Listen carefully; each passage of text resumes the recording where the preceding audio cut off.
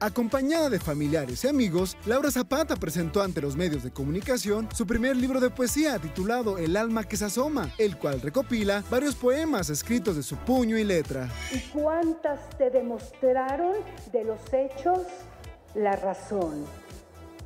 Porque de su dicho al hecho, ninguno te demostró ni que su dicho era hecho, ni que su hecho era amor. Todo es un regalo de la vida porque me he portado bien, porque me porto bien, porque los quiero a todos, porque siempre estoy dando lo mejor de mí, porque trato de agradecer siempre la vida, a Dios y estar con la gente que amo. Una poesía muy llana, muy clara, muy como soy yo, muy abierta, muy de corazón. Y confesó que también tiene pensado plasmar poesía erótica. No, es diferente, ¿no? ¿Poesía erótica te gusta? Tengo algunas. En este momento no me acuerdo pero en la próxima que encantada de la vida, ¿no?